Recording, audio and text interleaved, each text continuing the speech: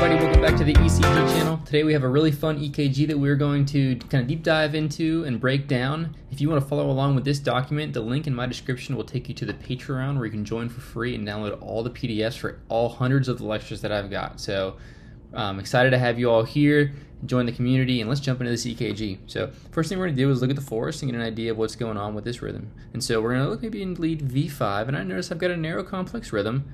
Seems to beat along at somewhat of a normal rate. I have these pauses. I see a pause here.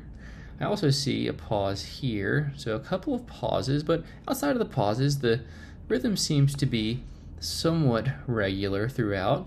If I look in front of those beats, I see maybe some atrial activity.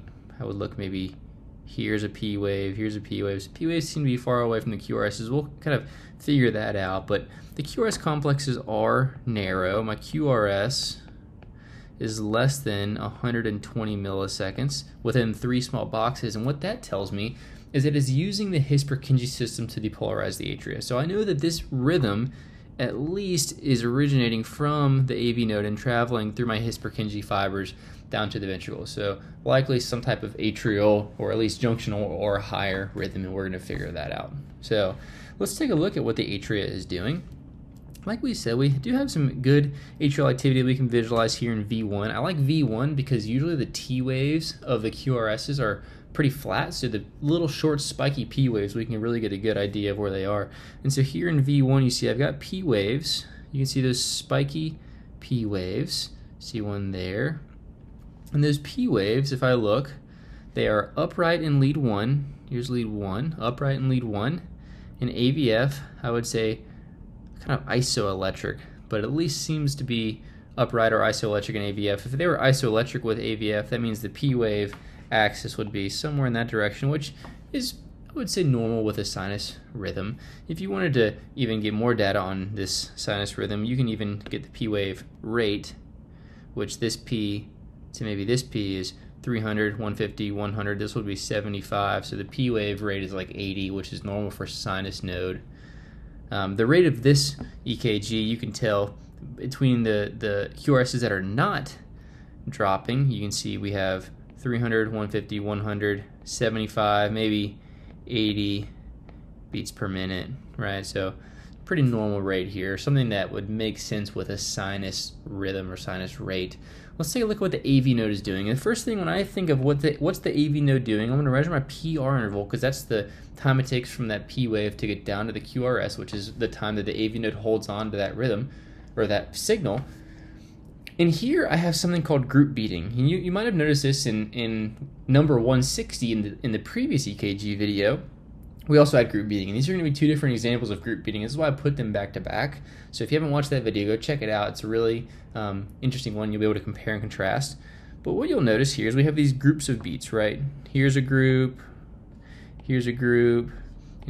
And remember we said that group beating can be one of really 2 things. It could be a 2nd degree AV block.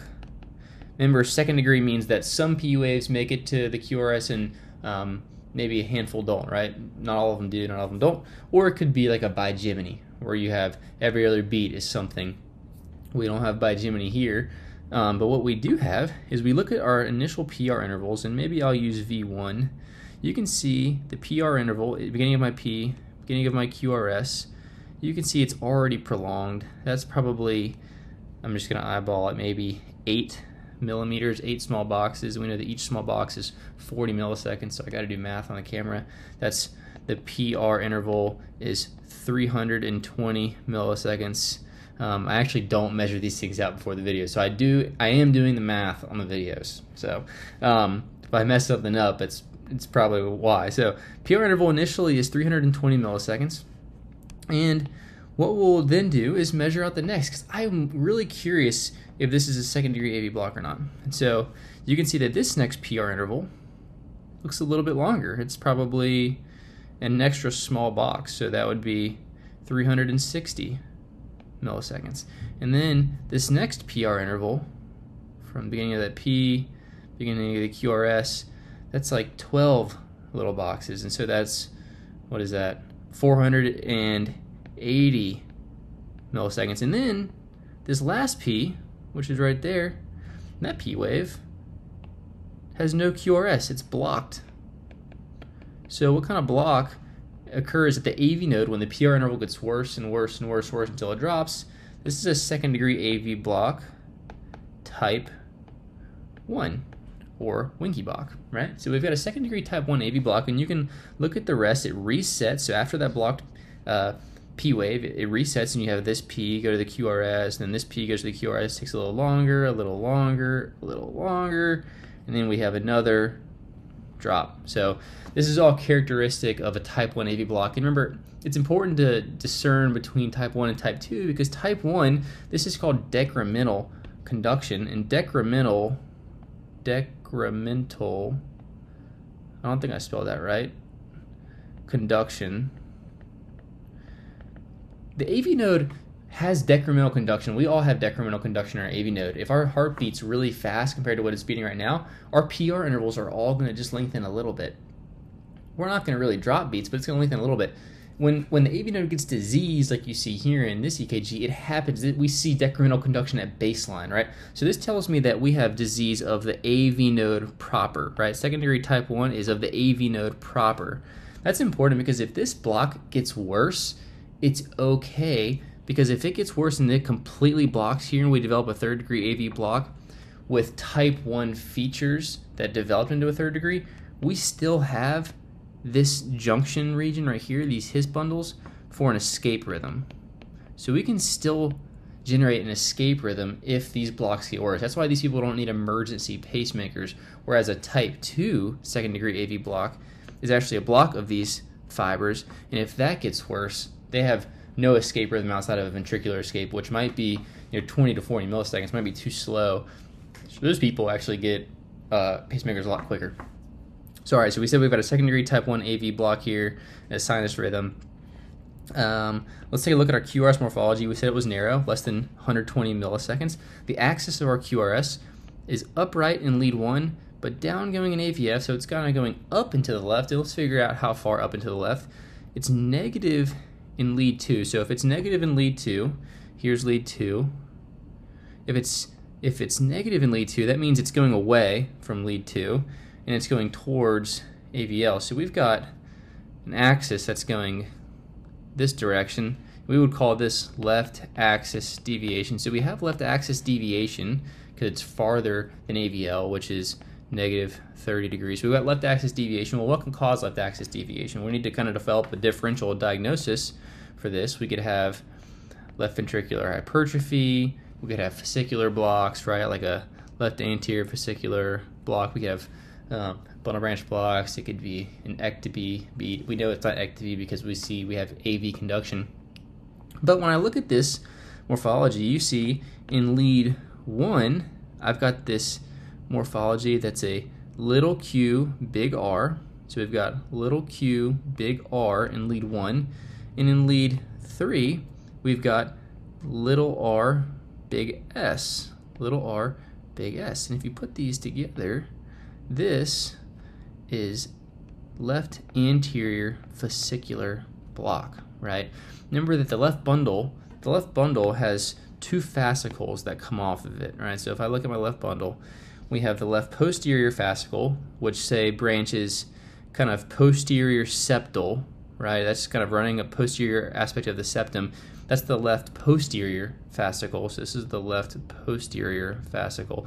And left anterior fascicle, if you imagine that I'm going to draw out of the screen anterior, the left anterior fascicle kind of comes out along kind of this anterior lateral wall. That's the left anterior fascicle. And so what ends up happening is if the left anterior fascicle gets blocked and it doesn't work, well, then we get ventricular activation in the left ventricle via the left posterior fascicle. And these are running endocardially, so you get the initial wave of deflection off of the left posterior fascicle in the left ventricle goes in this direction because it's going from endocardium to epicardium. And that produces a little Q wave in lead 1 because it's going away. And it produces a little R wave in lead 3 because it's going towards it, but it's little because it's just a little bit of force. And then the rest of the ventricles activate from cell to cell heading the opposite direction. And so we end up getting in lead 1, a big R because it's heading towards there. And then in lead 3, you end up getting this deep S wave because it's heading away from lead 3. So that's a left anterior fascicular block.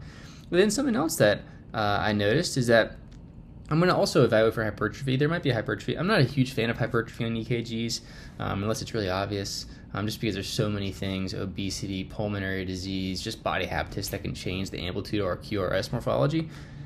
However, here we do see that our AVL does have a baseline QRS amplitude of 5, 10, 15, maybe 17 millimeters, and I'm pretty sure LVH is greater than 11 millimeters in AVL. So you might say that there's some signs of LVH as well. Okay, so there's our QRS morphology. Let's take a look at the QT interval. I'll just go between two of these R to Rs. I'll go midway, and I'll see if my T wave ends at least by the midway point, which it does, so my QT looks good.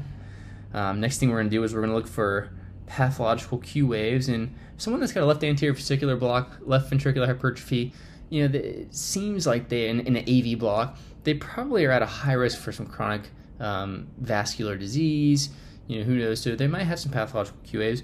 And what I notice is that V1 seems to have these pathological Q waves, right? V1, we really just have just Qs. So it looks like we've got some pathological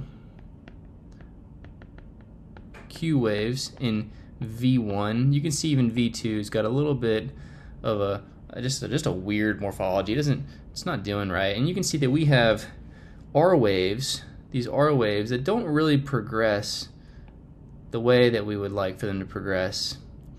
And so maybe a prior septal infarct that was kind of developed into this pathological Q wave that also, maybe when they had this septal infarct, took out kind of that branch of the left anterior fascicle as it was exiting near the septum. So, you know, it could put this all together. Look for ST and T wave changes. I don't see any. And so let's put this all together. What do we get? We have a sinus rhythm at a rate of around 80 beats per minute. We've got a second degree type 1 AV block. We have a left anterior fascicular block. We've got maybe a little bit of LVH. And we've got these septal pathological Q waves. And pathological Q waves, remember, are pretty specific. They're not very sensitive, but when they are present, are very specific for an MI in that region. So I think all of this adds up. And yeah, that's it all. So if you have any questions about this EKG, feel free to throw it down in the comments. If not, thanks so much for watching. The best way to support the channel, if you enjoy the channel, is to subscribe, to interact, and build a community. So thanks so much for watching, and we'll see you on the next EKG video. Have a great day.